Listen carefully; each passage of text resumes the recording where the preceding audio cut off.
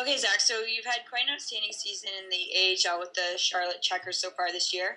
You're one of the top rookie point scorers in the league, so talk about your season to date.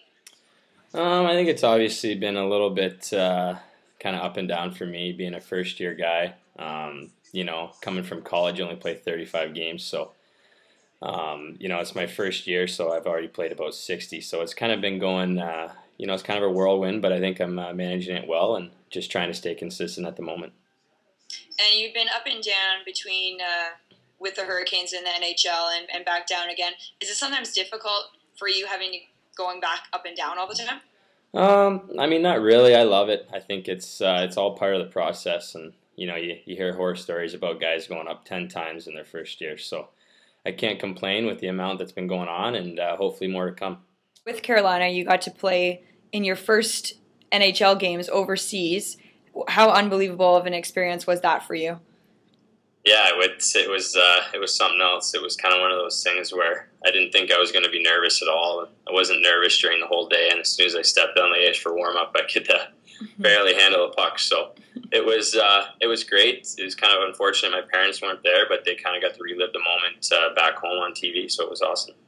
But your parents were there for your first goal, correct?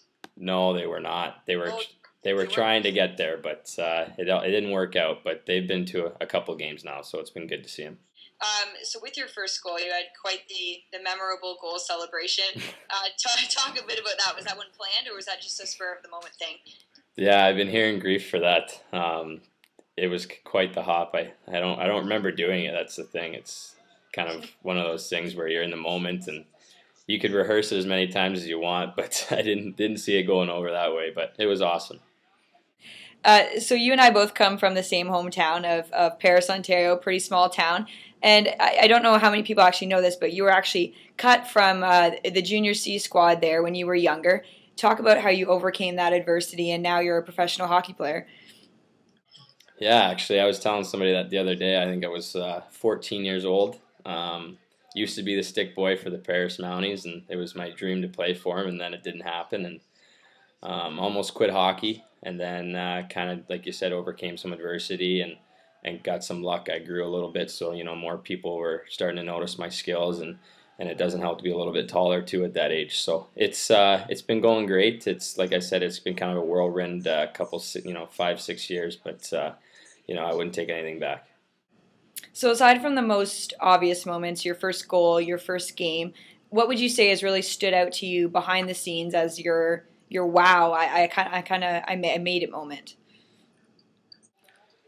I think just kind of the everyday living life as a professional hockey player. When you're at school, it's different. You got to study and do all that stuff like a regular student, and then you sign as a professional, and you have to find things to fulfill your days, and especially with the NHL, all these private planes and nice hotels. That's kind of a wow moment for me, and it's something that I definitely want to get used to. That's for sure.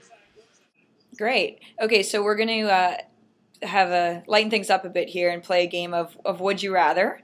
Okay. So I'd like to ask you, would you rather score the game winner or deliver a big open ice hit?